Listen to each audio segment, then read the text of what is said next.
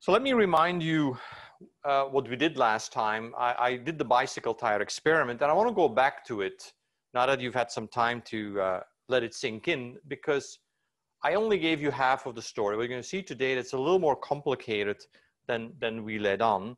So again, the way we kind of approach solving the evolution of a system is that we write the first law as a differential equation.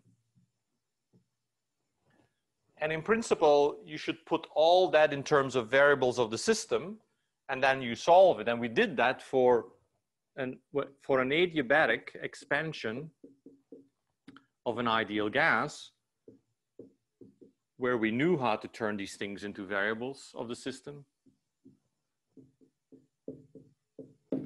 Right, but for the adiabatic expansion of the ideal gas, we could say that this is CV dt. Because it's adiabatic, it was 0, so we just had del W, which was minus PdV, right?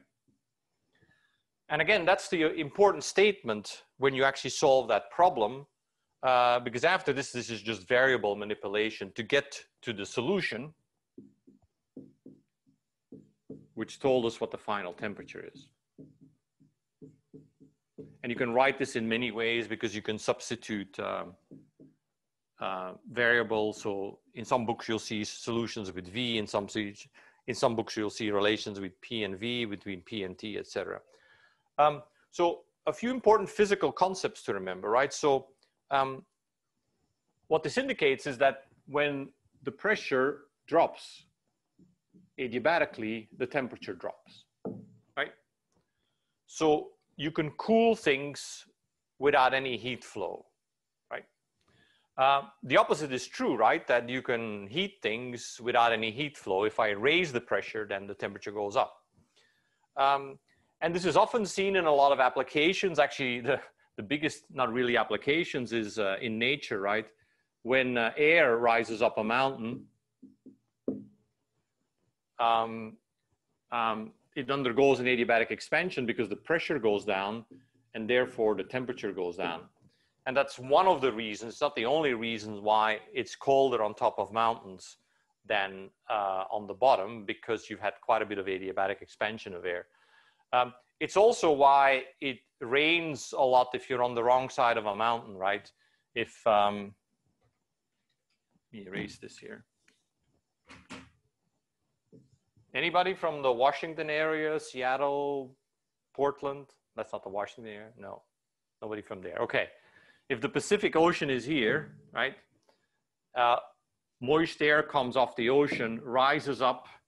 If the air is saturated, temperature drops on the top of the mountain. So what happens? Saturation pressure drops and it starts raining, right? So that's why basically if you live near the ocean side of a mountain, you get a lot of rain. What happens when you live on the other side of the mountain? When you live on the other side of the mountain, the air compresses again because it goes down, right? So the pressure increases, so the temperature goes up of the air. So what do you have here? Here you have desert, right? Because it never rains there. And so the appearance of desert on the inside of mountains is largely a thermodynamic phenomena, that the rain never gets there because for saturated air from oceans to make it there, it has to go over a mountain, which means it has to decompress. And that means the temperature drops and the water all falls out. So for those of you in the US, this is why Nevada is a desert, right? And Nevada is essentially surrounded by mountains from most sides. So you can actually never get any moist air there. It's technologically a big deal for reasons that I told you. People who want to store energy in compressed air, their biggest problem is not the compressor technology, it's the heat management, right? That if I compress air, then the temperature goes up, right? And so either I have to store the compressed air as hot air, which means over time, it gives energy off to the environment in which I store it, and I'm actually losing energy. Or instead of doing this adiabatically, I try to do this isothermally. And if I do this isothermally, then I have to get heat out, right? So the only way to keep the temperature constant is to get heat out. But the problem is if I let that heat dissipate in the environment, then I've lost energy. So it's an energy storage mechanism that isn't working very well because I'm losing part of my energy. So this is the biggest problem of compressed air energy store technology. I want to go back to this adiabatic expansion here because we made a few assumptions that I want to go deeper into. Okay, so when I write that du is del W, and which is true, right? This is true adiabatic. And then I write that this is CV dt and this is minus PdV. If you remember, what I said is that this is an exact differential, so this is not path dependent.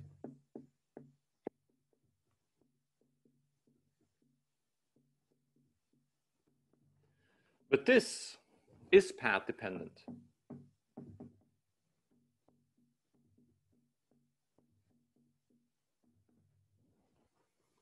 So how do I really know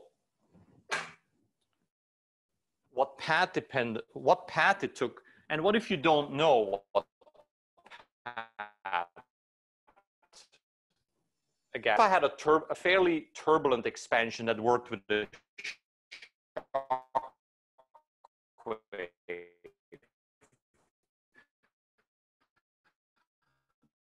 let's say I have some area where the pressure is high,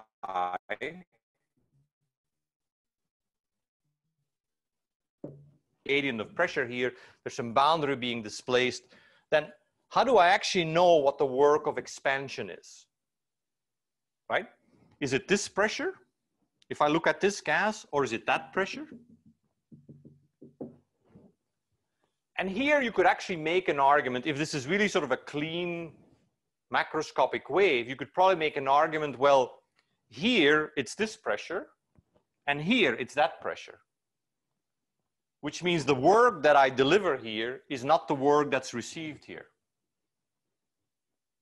Which means that I have to have dissipated something in between, right? Because I transfer more energy out of the gas here than is coming into the environment here.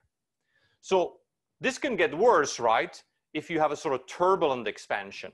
If I set up a chamber with a partition where here I have a high pressure and here I have P equals 0, and I pull this partition suddenly, so I just pull it out, let's think it's like a little drawer that I pull out. You know, this isn't going to sort of be a clean, gradual expansion. The gas is just going to flow very turbulently. And so at any given time, I cannot say what the pressure is. So I can actually not do this integral in that case, because I don't have a path. And since that integral is path dependent, if I don't have a path, I cannot do that integral. So what do you do then? Well, first I want to give some nomenclature, and then we'll go into how you solve problems like that. So the nomenclature that's used in thermodynamics on processes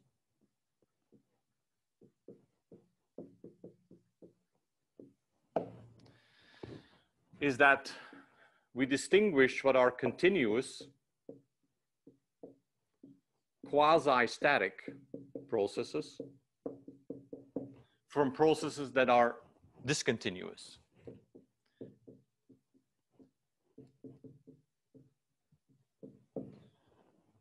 So in a quasi-static process, you can at any given time define the state variables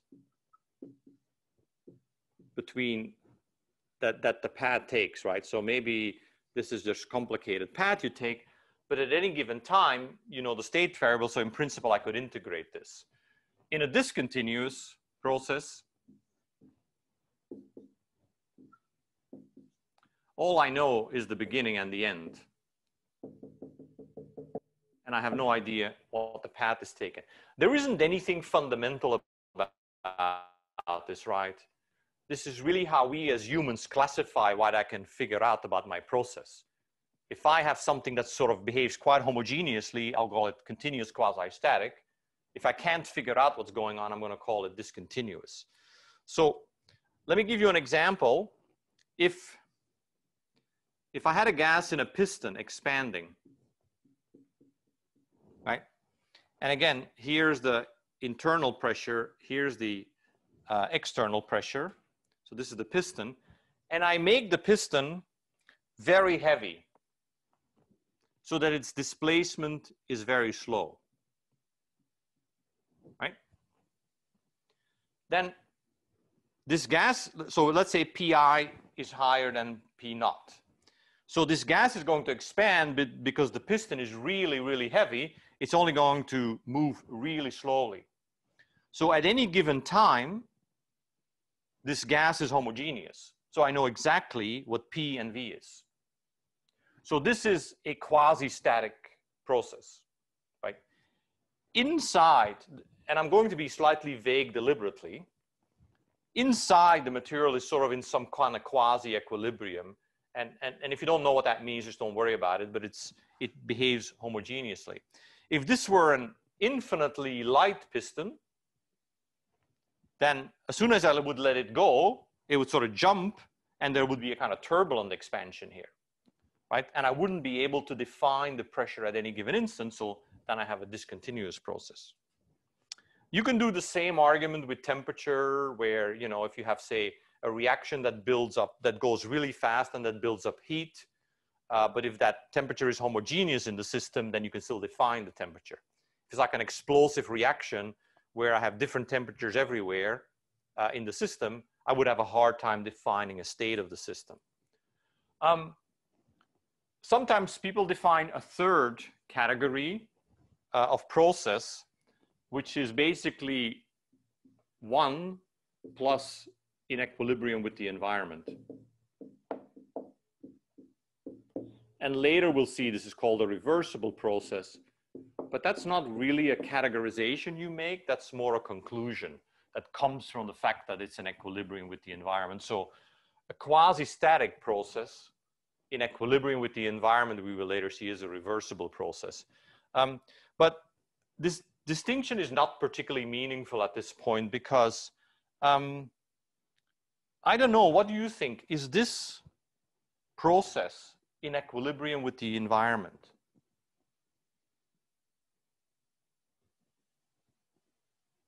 I want you to think maybe like 10 seconds about that.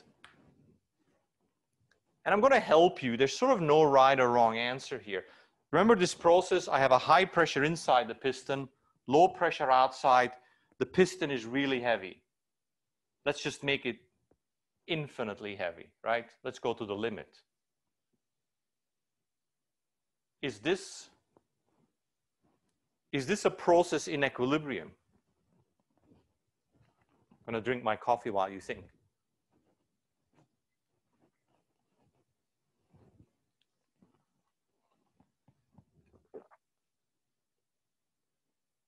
How about somebody takes a guess? Don't be shy. You know, this is how we learn.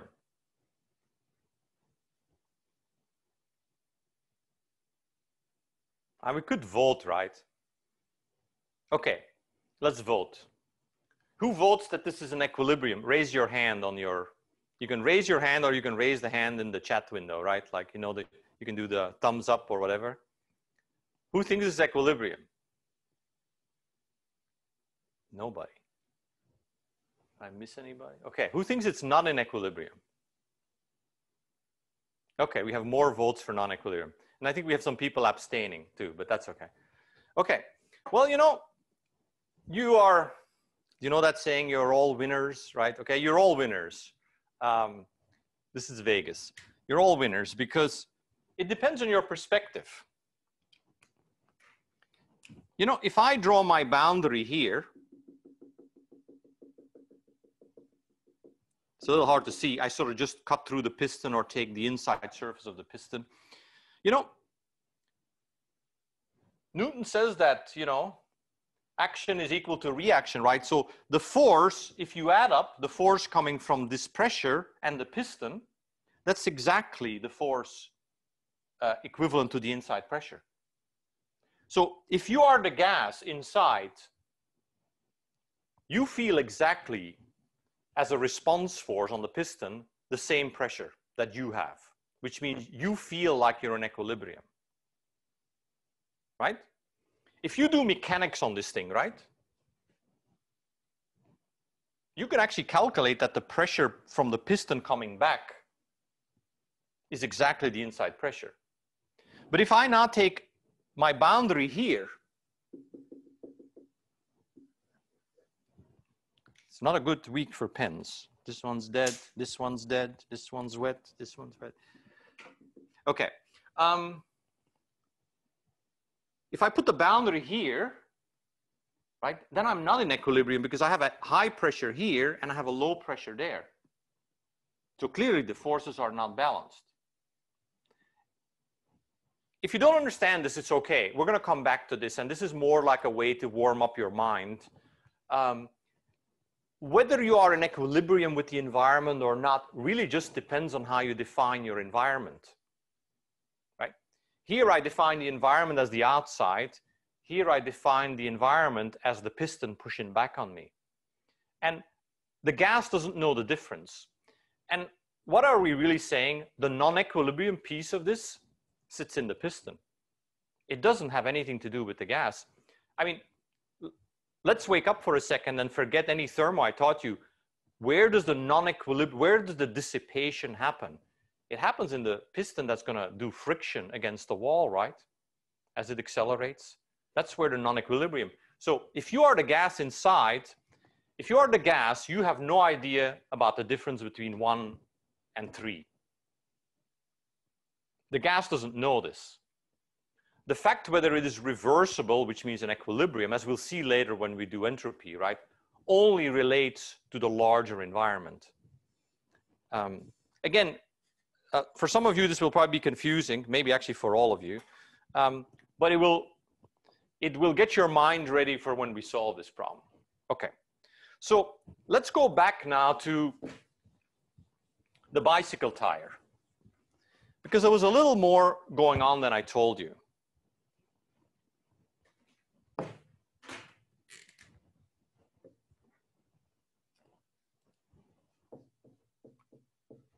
Return to the tire. There are actually 2 expansions in the tire. And I only told you about one. Let me draw a big fat tire. So here's a valve in the tire. And as I let air out, some volume element here, right? I'll call that 1. So that volume element, the pressure drops.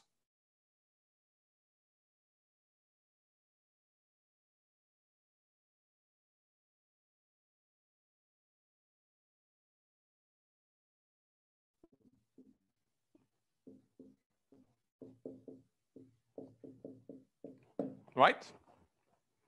And PV is nRT. If N goes down, P goes down, because in first approximation, the tire has a fixed volume. So as air leaves, the pressure drops. And that pressure drop means that this volume element of gas expands.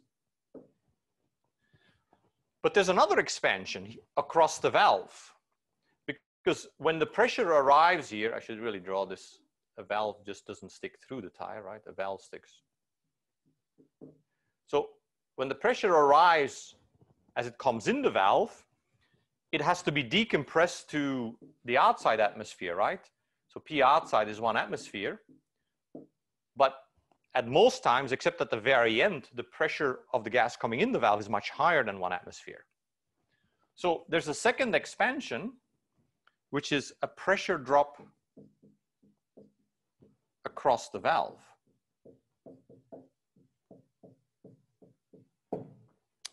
And we didn't say anything about that last time. What we calculated was the drop in temperature of the gas inside the tire. But maybe the valve modifies it.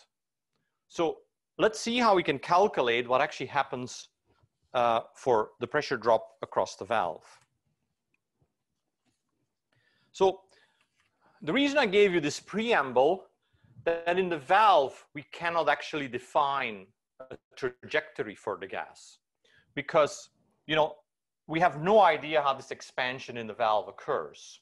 It may be extremely turbulent. I don't know if work's being delivered or not.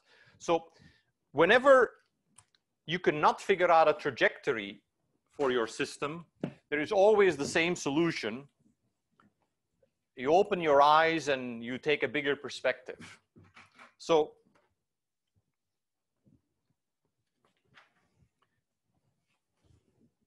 let me draw that with a cartoon. If you cannot define the trajectory of your system here, right, then just make your system bigger. And if you make your system bigger, you will have easier changes to look at the boundary than inside, and you just know less detail about your system. So let me show you that with the valve. So the solution to this problem, if you cannot define, so when you, let me write this out because it's kind of important. It will become very important when we do equilibrium data. When one cannot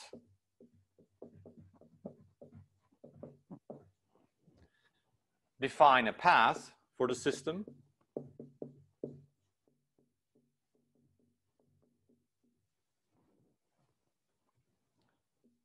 just take larger system boundaries. Move to larger system boundaries.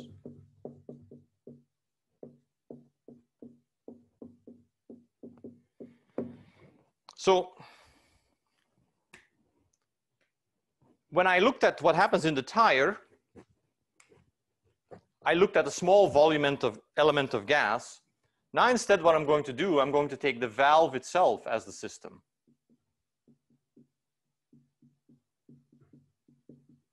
Right? That's definitely a larger system, right?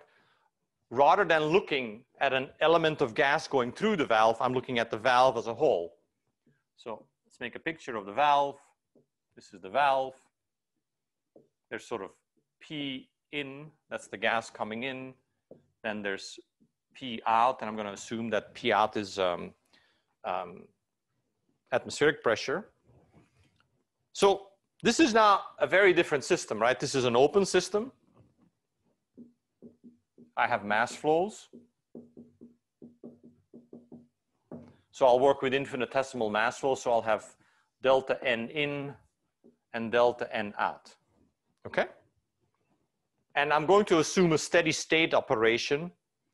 So there is no accumulation of mass in the valve. So in steady state, dNi is equal to dNo, right? So the amount of stuff going in the valve has to be the amount of gas coming out.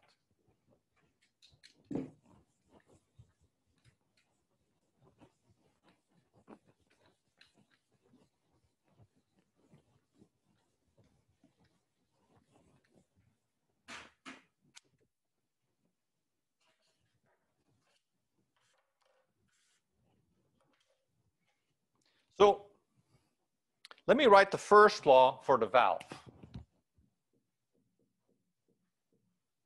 Applied to the valve.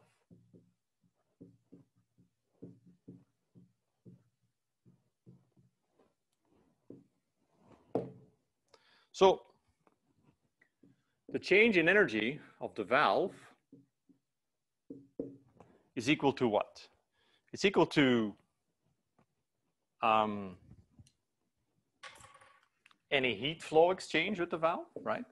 Delta Q. I'm also flowing energy in, right? So because I'm mass flowing, so that brings with it some internal energy. So that's the specific internal energy of the gas coming in times the amount of stuff I bring in. So I'm being inconsistent here, right? So let's just call it I for in. And then I have stuff coming out, specific energy of the gas going out times delta N out. But that's not everything, right? And this is where the mechanical engineers are ahead of us, the rest of us. There is actually work associated with pushing the gas in, right? So if you think of the inlet here, you are pushing gas in. So you are doing work times displacement, right? The force would be the pressure times the area, right? And the displacement would be the dl as you push stuff in. So you can easily show that what that means is that the work coming in is the pressure in times the volume that you push in. And that's the specific volume times delta Ni. And then you have the same on the outlet. The valve pushes gas out, so I have minus P out, V out, delta N out. Okay? So that is the first law applied to the valve. It looks very different than what we've done before, but it's because we've taken a very different system definition. Okay, now let's add some assumptions to this. So we're going to assume that the valve is in steady state. Right? So what that means is the valve itself is not changing. You don't really want it to change, right? It's a device. You don't want it to change. And if you're in steady state, then the gas inside the valve is not changing at any given time. So then this is equal to 0. Sorry, it's a very bad day for pens to survive. Okay, so this is 0 because of steady state. If you cannot read orange, I don't know, can you read orange? I get a plus and I get a maybe.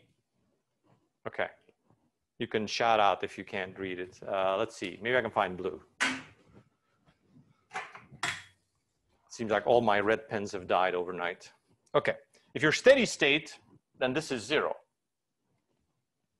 I'm also going to make the adiabatic approximation. So I'm going to set this equal to 0. And again, that's to look at a limiting assumption, right? I want to know what happens to the temperature of the gas. Let's say the temperature of the gas were to go up in the valve.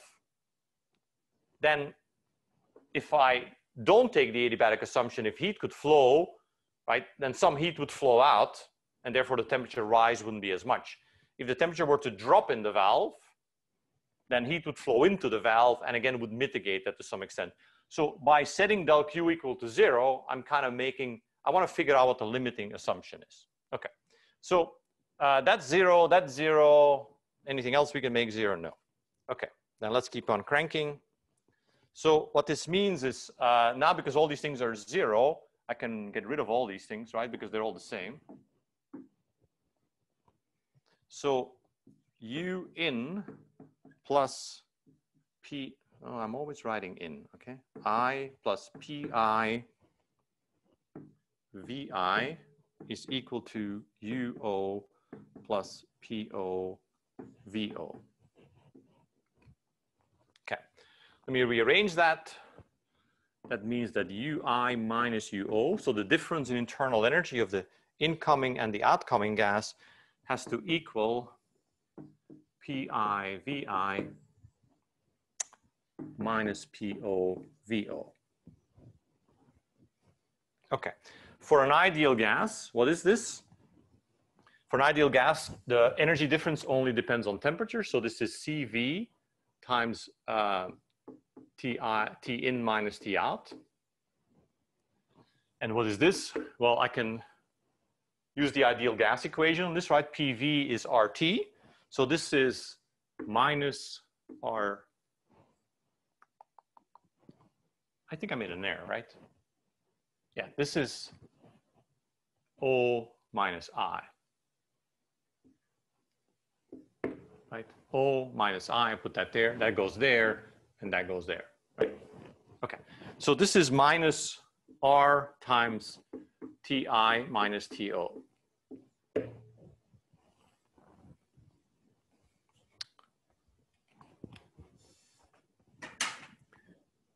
Going to hunt for another color pen.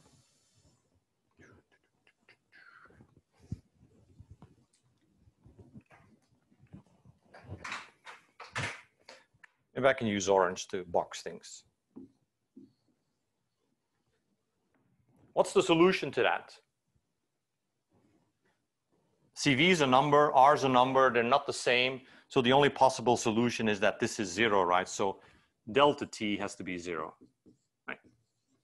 So Ti has to equal To. So in this expansion, this completely different expansion, actually there is no temperature difference. So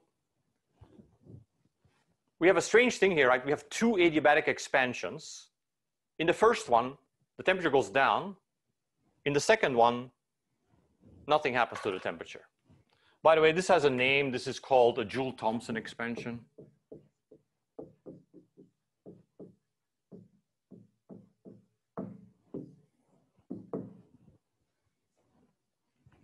So think about that. And maybe somebody of you can explain this to me in like normal people's terms, not like getting lost in the equations. So what's going on here? Anybody want to give it a shot? We're drinking coffee at the same time, some of us. There you go, santé. Anybody want to give it a try? What's the difference? What's the fundamental difference here between the adiabatic reversible expansion that I did in the beginning and the Joule-Thompson expansion? You have a work contribution from the pressures, from the pressure drop? Yeah. Right on, right? So in the adiabatic expansion, right, the gas element increases so in volume, so work leaves the system, right? So work leaves the system, that means delta U is negative, therefore T drops, right? In the Joule-Thompson expansion,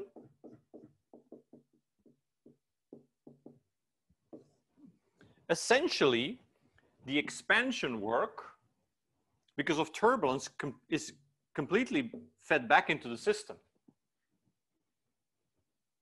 And so the expansion work goes back into the system, so delta U is constant. Therefore, delta T is 0.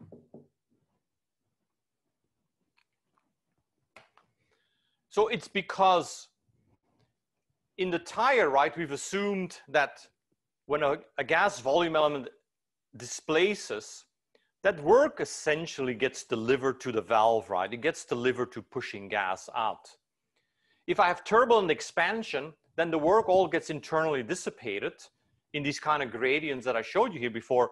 So the work stays in the system. That means there's no energy change, so there's no temperature change. Okay? So why am I spending so much time on this, right? Because you know, you people are my last hope for thermodynamics, right? You're in a graduate course on thermodynamics. Most people do not understand thermodynamics. They do not understand how to apply it. I mean, they understand the equations, right? Everybody can integrate PDV. But the beauty of thermodynamics, when you understand its application, right? And the context that you have to see here is, right, that what we have calculated is two limiting values, right?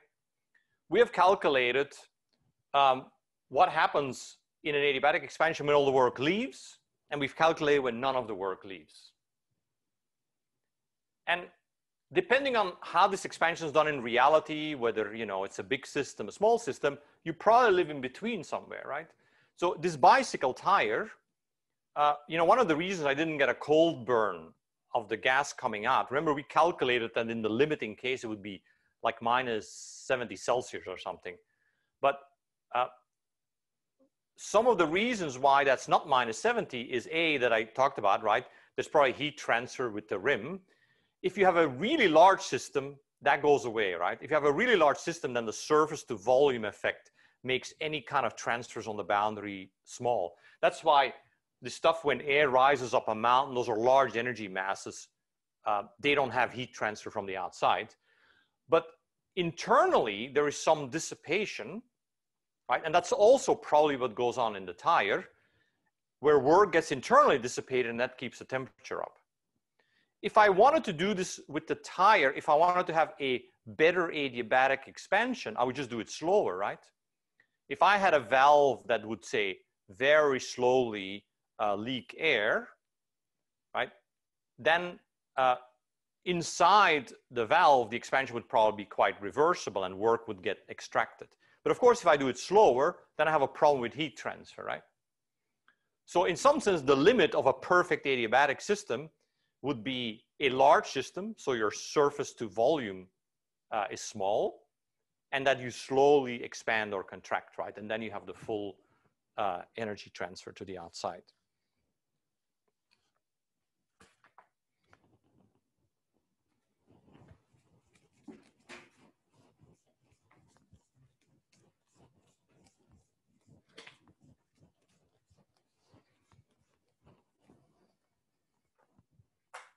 Okay, let's see how well you understood this.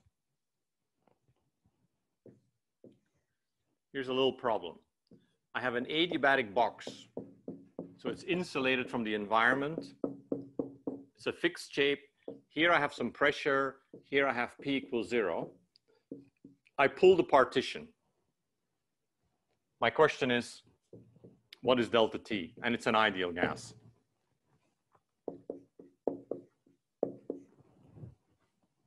What happens to the temperature?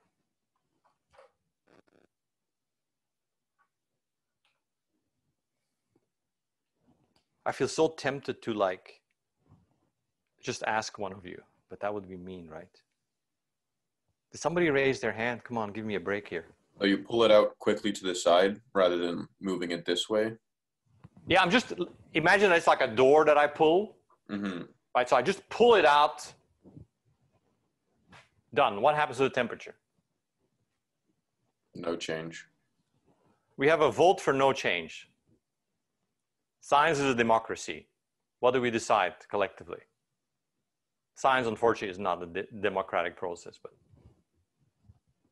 does anybody want to vote differently? You're absolutely right. There's no change. And how do you know that? So you might be tempted to focus on what goes on here, and you know, is there like a, this thing is expanding, and you know, well, there's nothing here, so there's nothing being compressed. But it's a much simpler solution, right? I look at the box as a whole. What's the energy change of the box as a whole? Well, it's rigid, so there's no work being done on the box, right? And it's insulated, so they're both 0. So delta U of the box is 0. That means delta T of the gas has to be 0. Right? So this is sort of the beauty of thermodynamics, right? If you take the right system boundaries, you can often make a very simple and easy statement, right? Imagine that you'd never learned thermodynamics, right?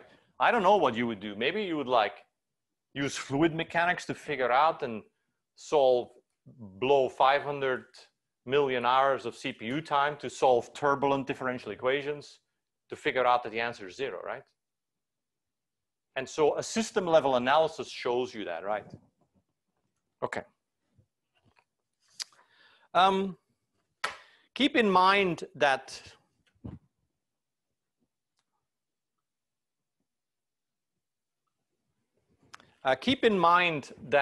the Joule-Thompson expansion result that delta T is 0 is only true for an ideal gas. You should go and look back at that where that appears, but for a non-ideal gas, that's not necessarily true. There can be a temperature change. Okay. The last thing I have to do to finish the first law is talk about enthalpy.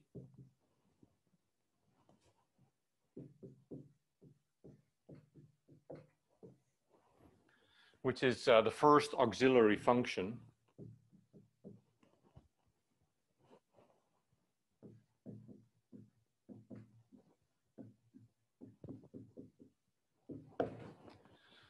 Enthalpy H is defined as U plus PV. And so because U is a property, so a state function, P and V are state variables, this is also a state function, right? So in any given state of the system, the enthalpy is fully defined. Or as we would say differently, its differential is path independent. So why enthalpy? It's because we often work in constant pressure environments.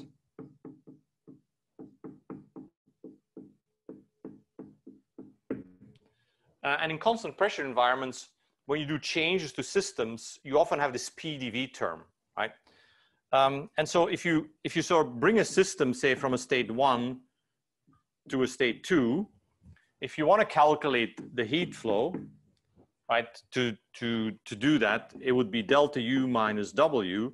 And if you only have PDV work, that's delta U plus P delta V.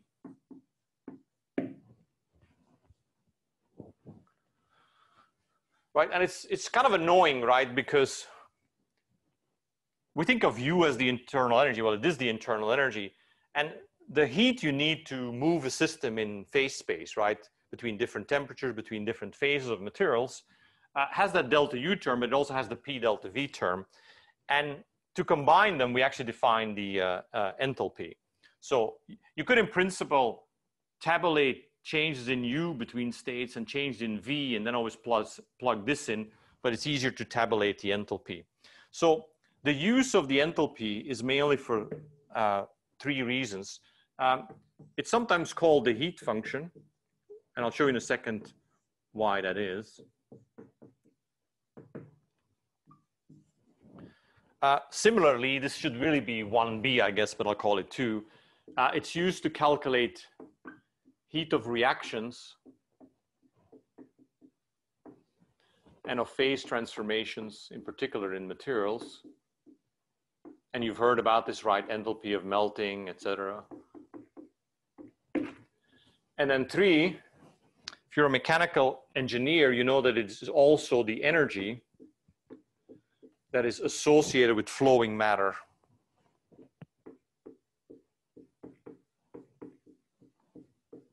And I'll explain each of these in more detail.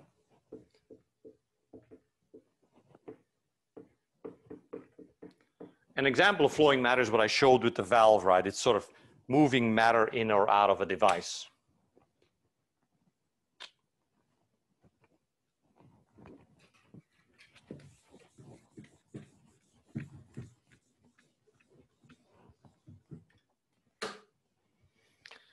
Okay. Why is it called the heat function? If you take the differential of H, so the H is, so I take the differential of this expression here, the H is du plus PdV plus VdP, right? It's taking the differential of a product. Du is del Q plus del W.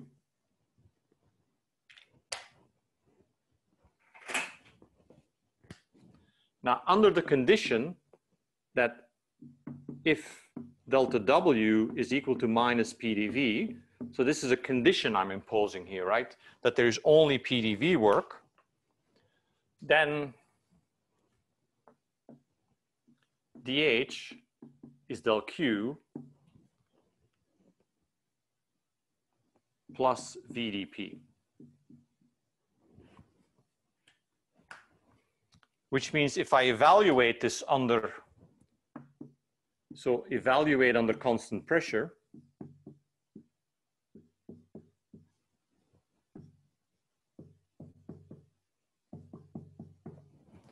I get that dH, the differential of H under constant pressure, is the heat flow under constant pressure, and under constant pressure, of course, dP is 0. So what we've shown is that for a constant pressure process, the heat flow in the process can be calculated simply by the change in enthalpy of the state of the system. Okay, that's what this statement makes here, which you can now see why it's called the heat function sometimes, right? You could almost think of it as the enthalpy is raised or lowered simply by heat flow in or out. Again, there are 2 conditions here, right? This is only true under constant pressure. And in this case, this is only true when the work term is only minus PDV, so not when I have electrical work and magnetic work, etc. Well, we'll see later that the constant pressure condition is kind of universal, but if we have other work terms, we can write a generalized enthalpy that is still a heat function. Okay.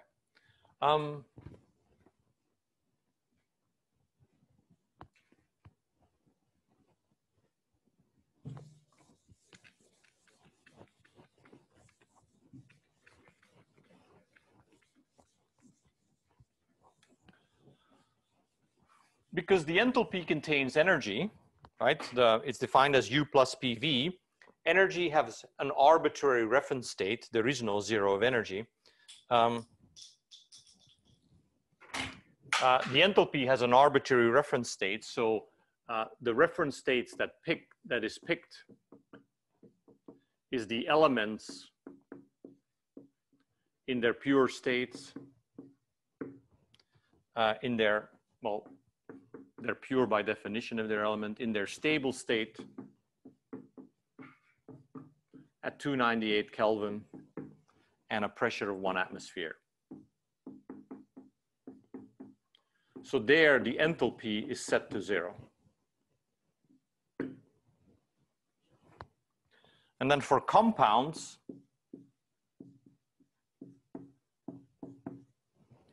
the enthalpy is defined by what's called the formation energy, formation enthalpy.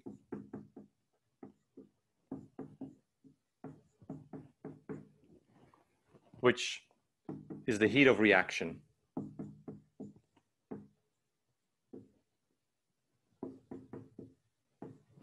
At 298 K, 1 atmosphere. So to give you an example, if you had carbon plus oxygen going to CO2, then what you would do, you would start at 298 Kelvin, 1 atmosphere.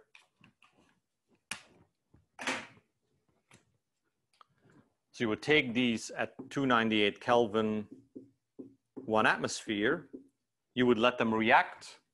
And of course, because this is like burning coal, right? They wouldn't stay at 298 Kelvin, but you'd wait until they come back until the product comes back to 298 Kelvin and 1 atmosphere. And the heat flow measured in that reaction would be the enthalpy of formation of the CO2, okay? Which in this case would be negative, right?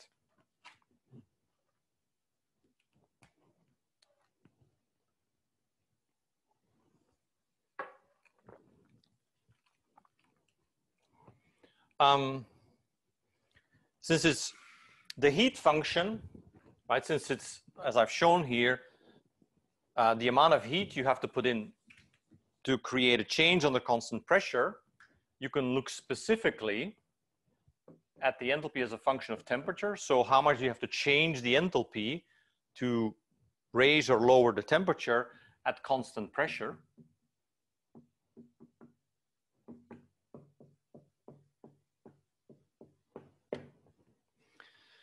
So for that, I can put in what this is, right? So the H at constant pressure is del Q at constant pressure, and that's NCP dt for a simple system. That's what we saw last time, right? Whereas the dt is taken at constant pressure. So I'm going to do a mathematical oddity. I'm dividing by differentials, which the math department tells you you can't do, but yes, you can, unless they're like their limits are divergent. So what is this? This is dH, the differential of H at constant P divided by the differential of T at constant P. So that's the partial derivative, right? So this is by definition dH dt at constant P. And so what I've proven here is that that is equal to Cp. I have an n in front, but I'm going to get rid of the n by normalizing the H, right? So I take H per mole, so then the n goes away. So the temperature derivative of the heat capacity at constant pressure is the heat capacity. Kind of an important result.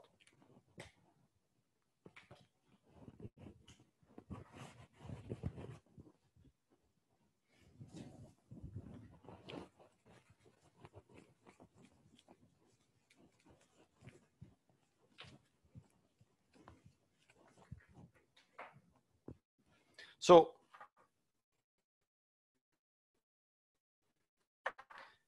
since heat capacity is always positive, we'll prove that later, but you know that if heat capacity were negative, it's kind of a fun exercise. We would live in a weird world. You should actually try to figure out what's gone. You know, if heat capacity is negative, you could sort of get spontaneous splitting of temperature, right? But anyway, you could have like room temperature splitting into low temperature and high temperature. So anyway, you should think about that. So if you plot the enthalpy as a function of temperature for a typical material,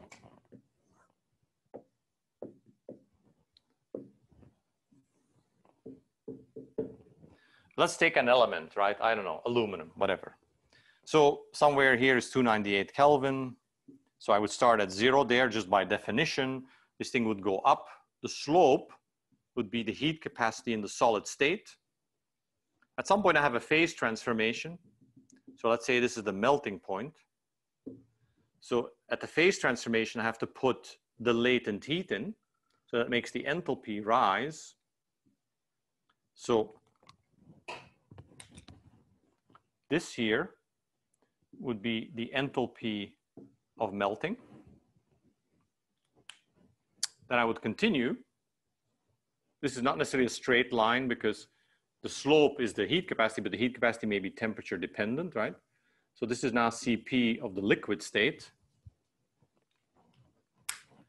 And at some point, this thing would evaporate or boil, right? T boiling. And so now I have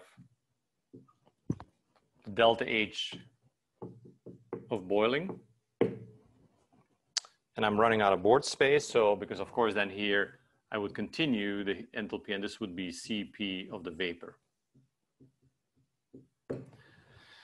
And I didn't draw this very well because in reality, enthalpies of boiling are much larger than enthalpies of melting.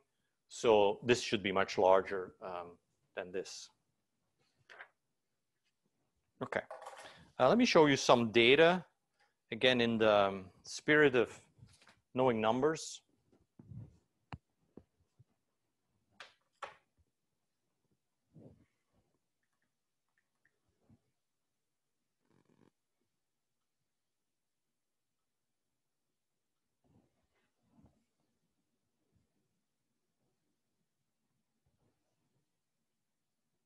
What?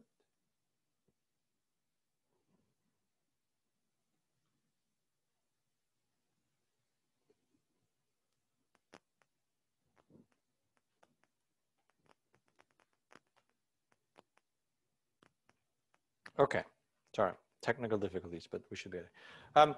I put in the notes in the PowerPoint slides some original old style references of where you can find lots of enthalpy of compounds if you need them. The Janov tables are among the best source of enthalpy. And these days, and so Kubachevsky's book has a great table for basic compounds too, which is like shown here. So for example, this is the enthalpy at 298 for all these compounds, and it's pages and pages. But these days, people just look them up online. And one of my favorites, of course, is the Materials Project, which Christine Persson leads, but I'm part of, because that actually shows you computed enthalpies for compounds, but actually in many cases has the experimental data. And the second best is the NIST Chemistry Webbook, which has very well curated enthalpy data. It's unfortunately, its coverage is kind of spotty sometimes. It's broad, so it has organic, inorganic stuff in it, but then there's like whole pieces missing sometimes. Okay, so I want to show you some typical numbers. So heats of sort of simple elemental phase transitions I've shown here for a few typical elements, right? So what you should remember is that enthalpies of melting, right, are kind of in the 10 kilojoule per mole range. I mean, they span here. Sodium is one of the lowest one. Tungsten goes a lot higher. But I want you to know that it's kind of like 10 and not 10,000 kilojoules per mole. And the way to think about this is sort of like think of EVs. You know, 1 EV per atom is how much? 1 EV per atom is approximately 100 kg, right, per mole. It's essentially the Faraday constant, right? Faraday constant 96,000, whatever, blah, blah, blah, right? So what's a typical bonding of materials? Like, you know, solids like metals and oxides is in the multiple EV range. right? So multiple hundreds of kilojoules. And what you see is that the enthalpy of melting is only a very small fraction of that, right? And that's basically because you don't really destroy bonds in melting. You kind of rearrange them. But so if you take, for example, aluminum, the cohesive energy is several electron volts, so several hundreds of kilojoules per mole. But the enthalpy of melting is a very small fraction of that, which is kind of remarkable, right? So what that's telling you is a melt is still extremely cohesive in terms of cohesive energy. On the other hand, if you look at the enthalpy of vaporization, is much larger, right? Now you're talking about, in many cases, hundreds of kilojoules per mole. And the reason is that when you evaporate things, you're kind of breaking all the bonds, and this is now of the order of the cohesive energy. So for those of you who think in electron volts, right, this is now multiple electron volts per atom, which is the scale of cohesive energies. There are rules of thumb, empirical rules. I want to say something about empirical rules. You know, every time before I teach this class, I read the comments back from the students from the 2 or 3 years before, just to get me in the spirit. Somebody complained that the rules of thumbs were not accurate. And that's why they're rules of thumb, right? They're just like to make you guess a ballpark. A commonly used rule is Richard's rule, which says that for elemental solids,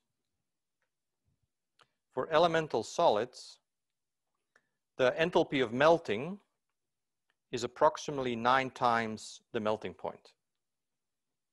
So that's when you put the melting point in Kelvin, and this is in joules, right? Similarly,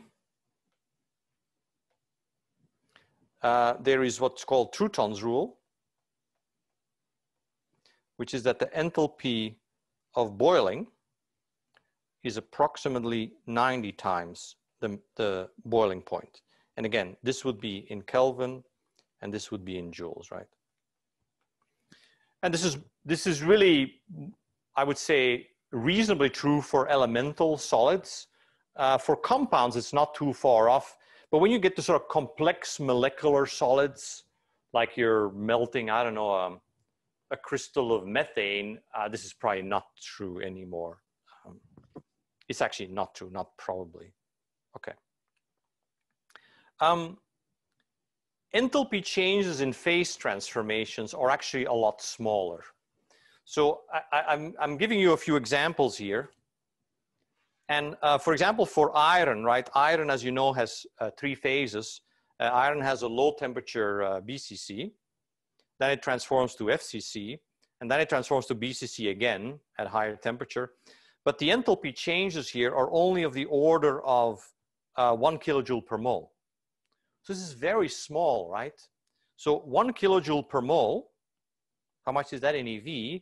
So that is roughly about 10 millielectron volt per atom. That's remarkable, right? That's remarkably small. So the cohesive energy of iron is several electron volts. But what I'm saying is if I just rearrange the bonds from FCC to BCC, I'm only changing a tiny, tiny, tiny fraction of that, like in this case, 10 millielectron volt. So there's 2 things you have to remember about this. One is that the energy difference, or enthalpy difference, more exactly, between phases is extremely small. It's like a really competitive world being a crystal. And you know, my old advisor had a comparison. He says, if you try to get the energy difference of, say, BCC and FCC, or in general 2 phases, by calculating the cohesive energy, it's like trying to get the weight of a ship captain by weighing the ship with the captain and without the captain. We should take an oil tanker. So this difference is an extremely small fraction of the total cohesive energy. The other thing is that look at the transition temperatures. They're in the order of 1,000 degrees. But what is 10 MeV in KT? That's like 100 Kelvin or something like that, right? Because room temperature is 25 MeV. So this stuff that people sometimes say that a transition occurs when the energy difference is of the order of kT, this is completely unsubstantiated, right? And people use these arguments in science all the time, and the data speaks against it, right? Here you have a tiny energy difference, or enthalpy difference, 10 MeV, that's 100 Kelvin, but the phase transition occurs at 1000 Celsius, right? So keep that in mind, right? You know, in material science, people make up stuff all the time because we're not a very quantitative field, and you should be better at that, okay? This is why I'm trying to do this. Okay, so if you go to oxides, for example, here's an example for zirconium. The zirconium has 3 different phases, tetragonal, monoclinic, and cubic. The difference between tetragonal and monoclinic is about 6 kilojoules per mole. So a little higher, but still small, right? I've shown another example here, silver iodide, again, 6 kilojoules per mole, so order 50, 60 MeV. Okay.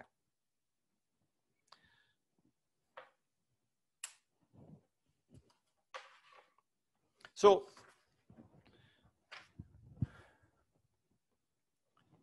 when we talk about the enthalpy of a phase transition, there are 2 components to that.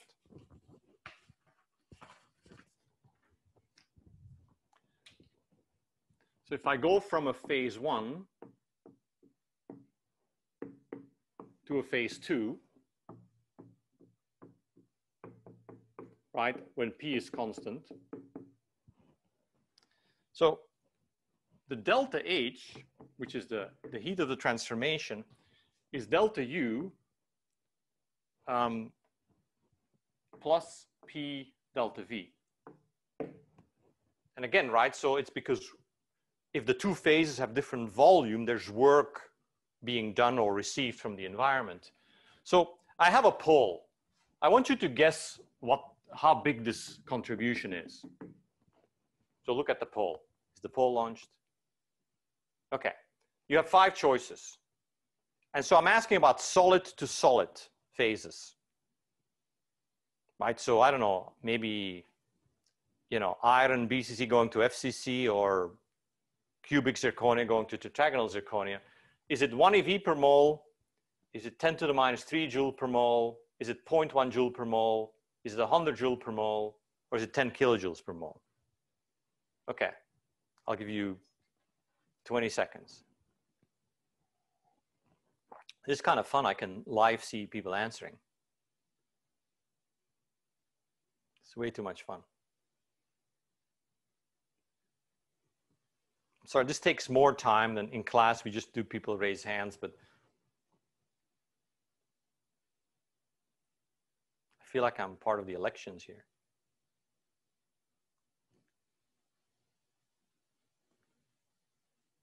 Okay, I think we got 84% of you voted. That's better than in the election, so good job. Okay, most of you voted for 100 joules per mole.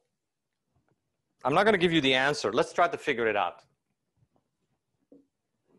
So the most likely response is 100 joule per mole. That's the winner. The second one is 0.1 joule per mole. Okay, let's try to calculate it. Let's estimate what P delta V is. So if I take a metal, right, like titanium, copper, what is a typical molar volume of a metal? What's the scale of a mole? You know, how big is a mole of a metal? Are we talking like cubic meters? Are we talking like cubic nanometers? I mean, right? Scale of a metal, molar volume is cc's, right? So a typical molar volume is in the range of a few cc. So let's, for the argument, use 10 cc per mole. And if you want real numbers, I looked them up for you. Titanium is 10.6 cc's per mole. So cc's is cubic centimeter, right? Copper, being a later transition metal and smaller, right? So it's 7 cc's per mole. So let's just take 10. So then the question is, that's the molar volume, but what is delta V? Like, let's say for titanium, I can do a phase transition between, titanium can be BCC or HEP. So Typically, it's actually only a few percent, but I'm going to estimate for now, let's estimate, say, 10%, and we can come back to, okay. So that means delta V is about 1 cc per mole. So what is P delta V? So P delta V, the pressure is 10 to the 5th pascals, right? That's Newton per meter squared times 1 cc per mole. And then I got to put this all in the right units, right, to get joules. Okay, so let's do that one time. 10 to the 5th Newton per meter squared. And cc's is cubic centimeters, right? So that's 10 to the minus 6 meters cubed per mole. And the winner is, so I got 10 to the 5th, 10 to the minus 6. I got meter squared, meter cubed, so that becomes Newton meter, so joules, so it's 0.1 joules.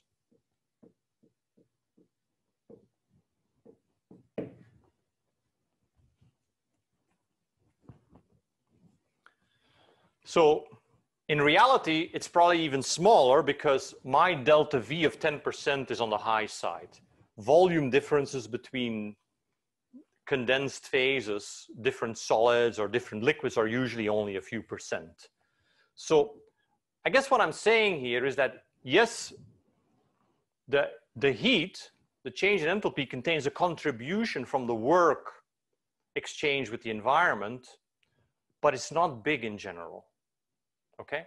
So the biggest contribution of this delta H comes from the delta U, except when this term is big, right? So when is it big? When P is really large or where delta V is really large. So when is P really large? You know, when you're doing high pressure studies, for example, if you're a geologist, right? So sometimes we have geology students taking this class. You know, if you're looking at phase transformation in the core of the Earth, P is super large, right? This becomes really meaningful. When is delta V large? Delta V is typically only large in one type of transition, that's boiling. If you evaporate stuff, the volume goes up dramatically, right? It goes up 1,000 times the molar volume. So then this gets very large.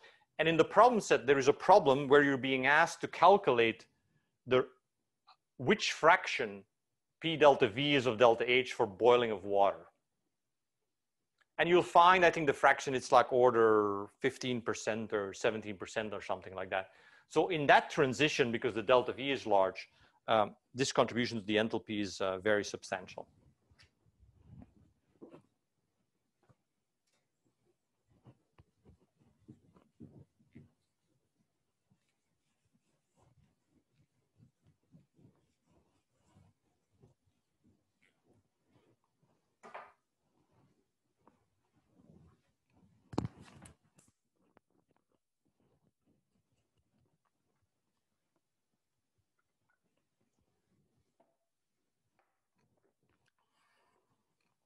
The last thing is that I also said it's the work associated with flowing matter.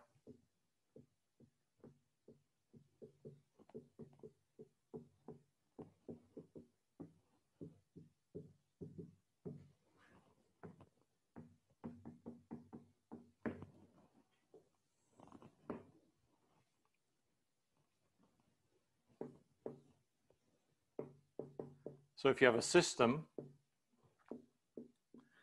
and you put stuff in, so you put like mass in, and the system also pushes mass out, then as I've shown you with the example of the valve, the energy in, so the energy that's being flowed in is not just the internal energy of the stuff coming in, but it's also the work for pushing this stuff in. So it's plus the pressure in times the volume that I push in. And so what that really means, it's the enthalpy of the stuff I put in. And similarly, the energy out would be the enthalpy of the stuff being pushed out. So what you see is that when I move stuff in or out of a system, you shouldn't just count the energy, you should count the pressure by which it pushed in or out. So that's the enthalpy in or out. Okay.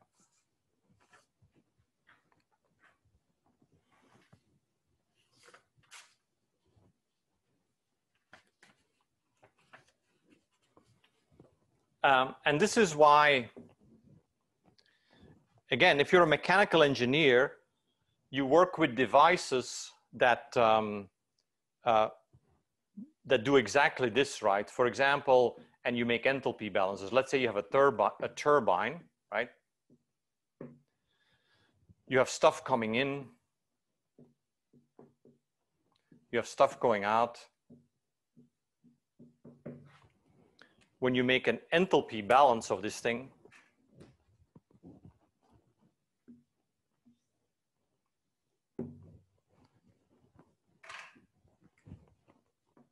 let me extend the axis. So when you look at stuff across this brown boundary, right, what do you see? I see enthalpy coming in, I see enthalpy coming out, and I see work. Let's say I'm running a turbine, I see work coming out. Maybe there's heat, but normally you try to run a turbine adiabatically.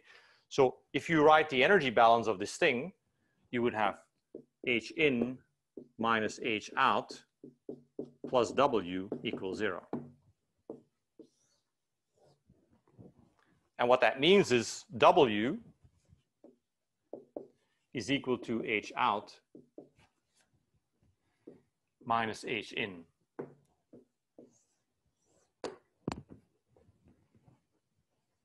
So in some sense, mechanical engineering consists of mostly of enthalpy exchanging machines, right? So I have some, let's say I'm running a turbine, you know, steam would come in, so something with very high enthalpy. Steam at lower pressure would come out, or in some cases even condensed steam, but normally not, normally steam at lower pressure. So the enthalpy is lower. So H out minus H in, right, is a negative quantity. So W is a negative quantity. That means this machine is able to deliver work to the environment, which is what you want out of a turbine, right? So mechanical engineers can analyze turbines like this, compressors, evaporators. They think of all these things as enthalpy exchangers. Okay.